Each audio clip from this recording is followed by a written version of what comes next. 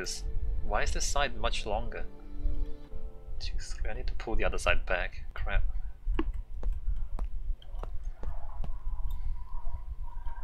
One, 2, 3, 4, 5. Alright, I need to pull this back.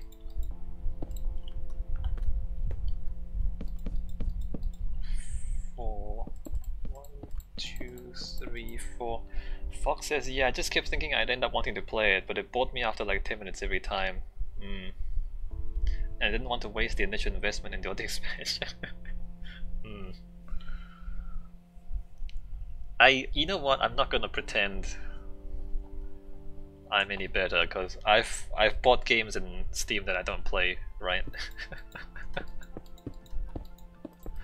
I think we are all susceptible to that sort of thinking. It's like, oh, you know, I'll probably play this later on. No. No, I haven't played it later on.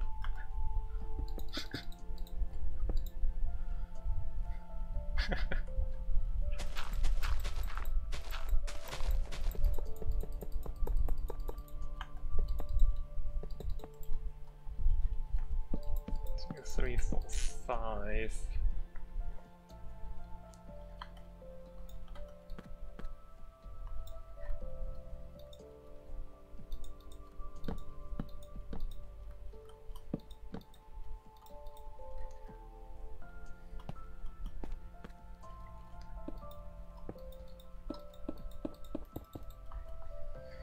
Howard says, tell me about it. Just bought Divinity Original Sin 2 and haven't got beyond a 2-hour session on that day.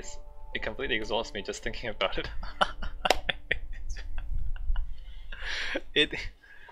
It's oh man.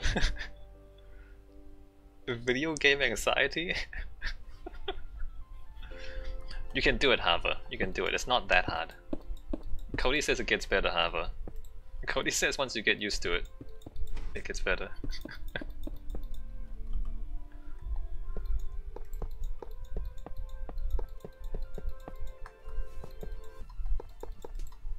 What other games have been like that for me?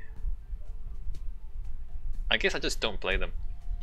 I guess like multiplayer games, competitive multiplayer games tend to be like that for me. Like once I actually play it, I'm like kinda decent at it. But I just don't want to start playing it. Howard says, oh I know, it's the min-maxer in me that knows I'll never be able to 100% every decision. Oh no! 1, 2, 3, 4.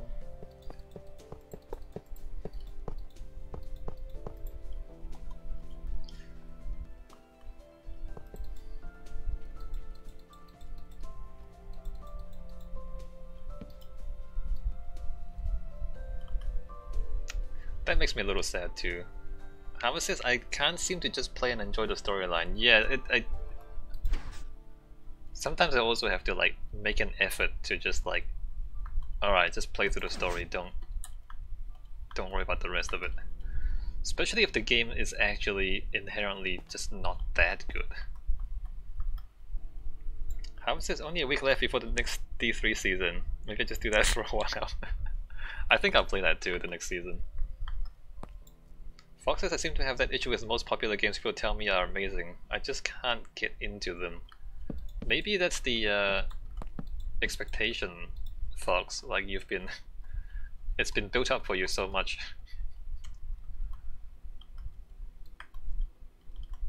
I think hype really is possibly bad for people's experiences. Building up the expectation too much.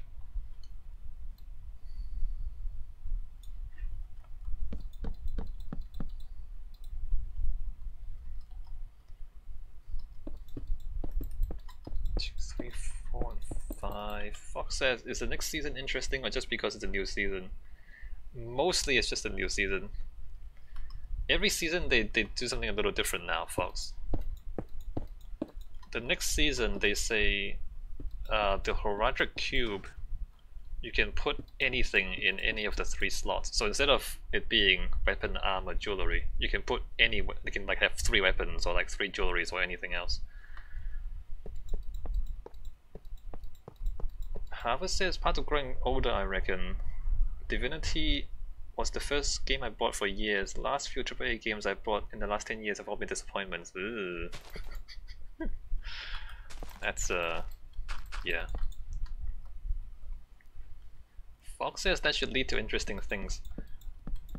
I mean, the idea of it is interesting. I'm not sure it will change the gameplay all that much though. Like, I don't think it'll fundamentally change the gameplay.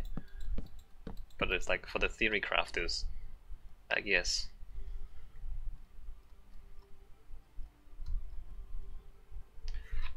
All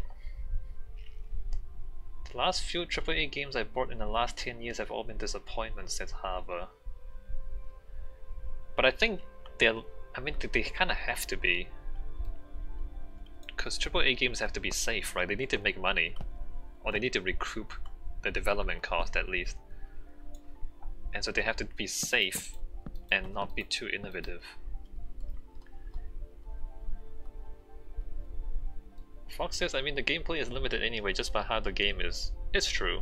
Like, you press buttons, monsters blow up.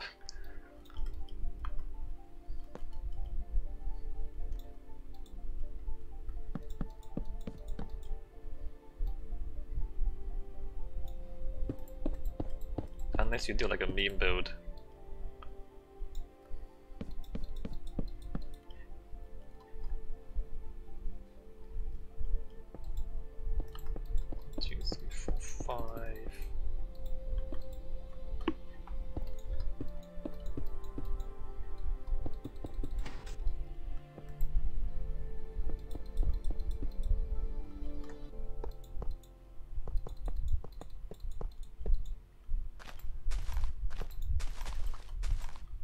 This tree probably needs to go. I think it's kind of weird. Alright, let's chop this thing down.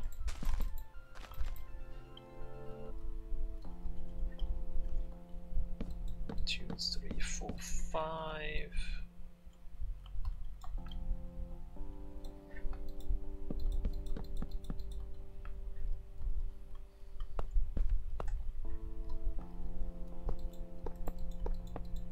One, two, and three. Even with Hearthstone, like, I don't really want to get into the ladder.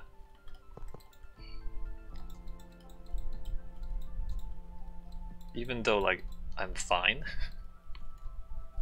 Like, once I start playing, I'm fine. Just don't have that competitive drive in me, I guess.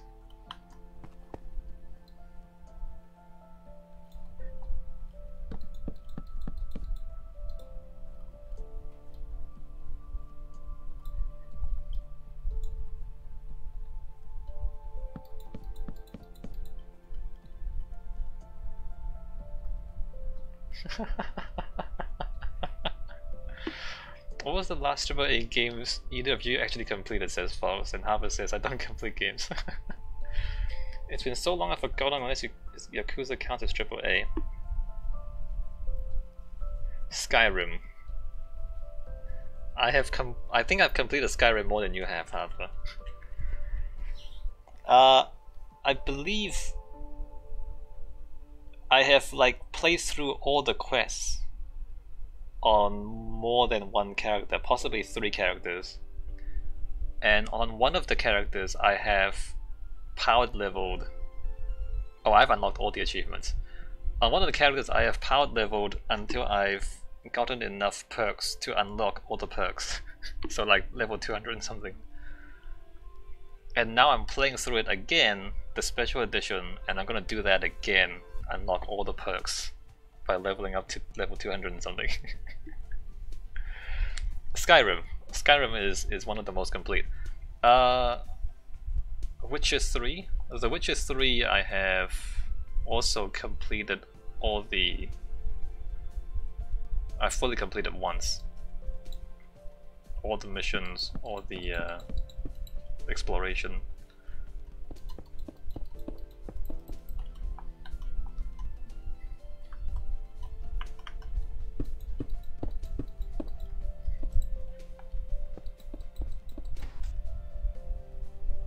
Oh wait, Left 4 Dead?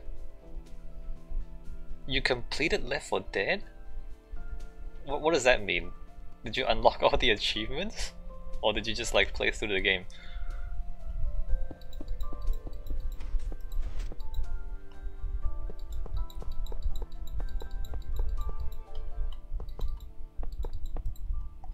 Okay, you finished the storyline. Okay, I get it. Yeah, there is. And it's kind of interesting too, the storyline.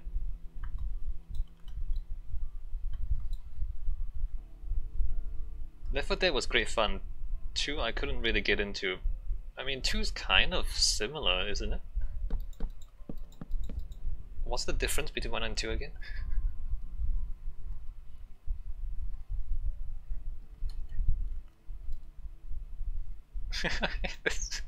There's 3 of us and there's 3 different opinions. Fox says the first one was good.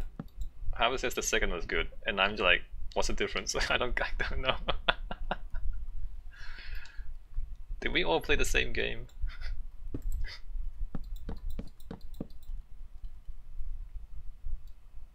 Howard says he played 2 first. Okay, that might be the issue. Because 1 has like fewer features. Howard says I think they were just too close for me. I went into 2 shortly after putting a ton of hours into 1. They are very similar. They are very similar. And you know, if you've played 1, there's really not too much point playing the other, being how similar they are. Unless you just like want to see the story.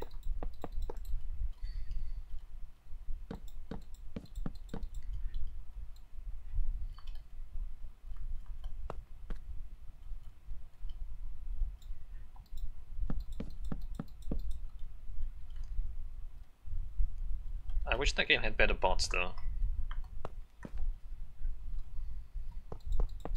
I don't have enough friends.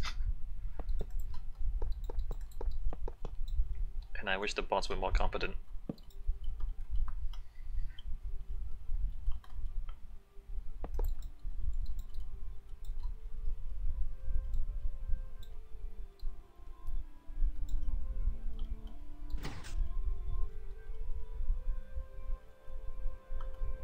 Alright, that looks good.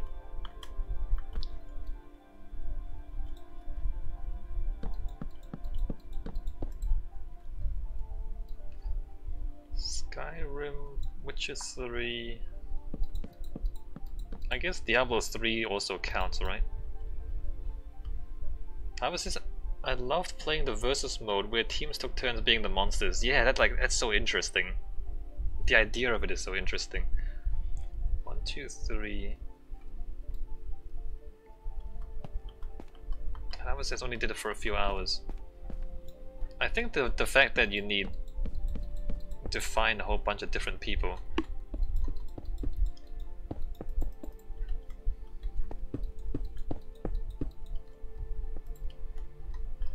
Penumbra says the amount of mods is a reason to play Left 4 Dead 2, despite most of them being terrible reskins.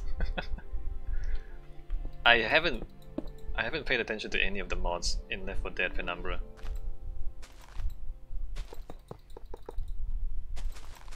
Like, what's some of the good ones that you've seen?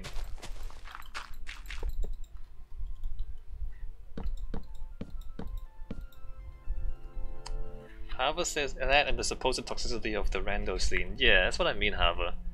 If you actually have like, I don't know, 8 cool buddies at a LAN party, and you just are like on LAN playing with your friends. Penumbra says most of the decent mods are campaign ones. People make complete campaigns? That's a lot of effort, isn't it?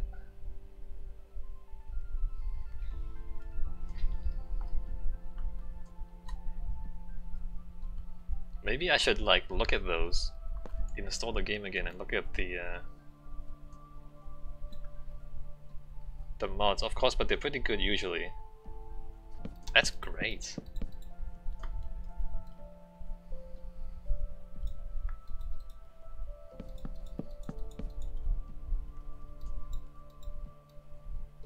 Fox, I made some decent friends from randos in the first one when it was still new, but like all things, with time only competency becomes values. Yeah.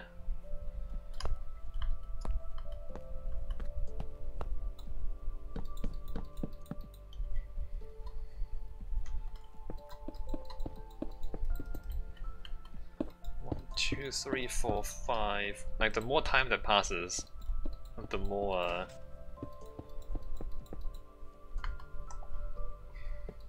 what's a euphemism?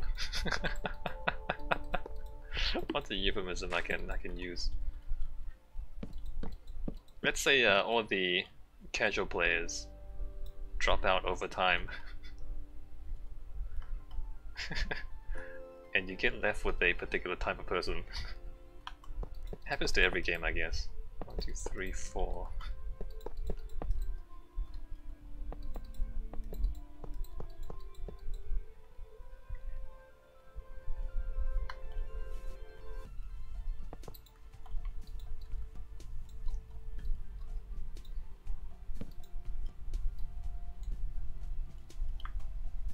Unless the player base is big enough and the matchmaking is good enough that you can like still find lower skill level players later on. Fox says it definitely seems to be a problem with near all multiplayer games with some basis of cooperation.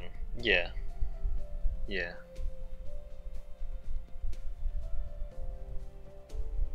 Unless, I wonder if it's possible to design a game that rewards people for helping the newer players.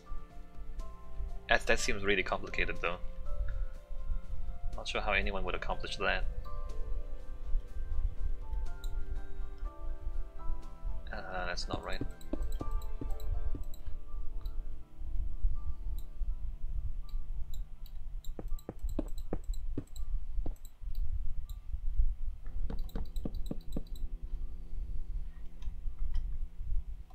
Test a reset.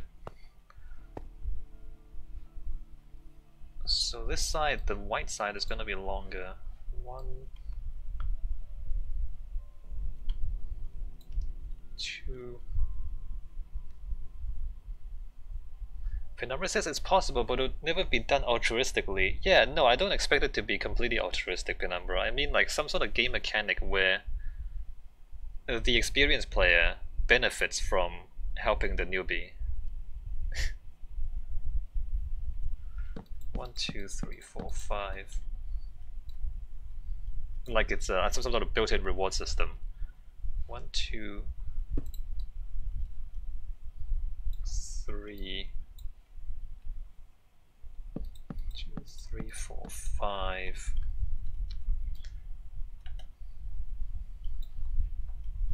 In fact, are there any games that does that well? Also, people would just make Smurf accounts. I mean, okay. I mean, like...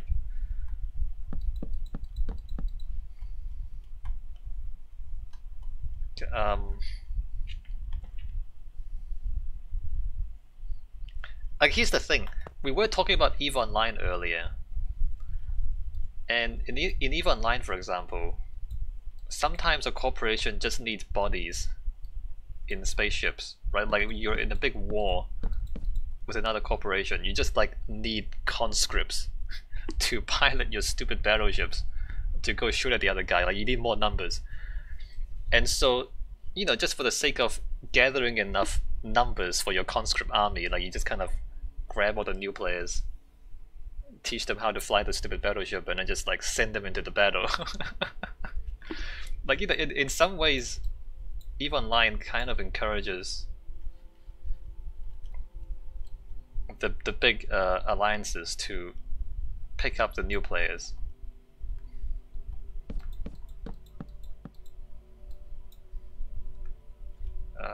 One, two, three. In some ways.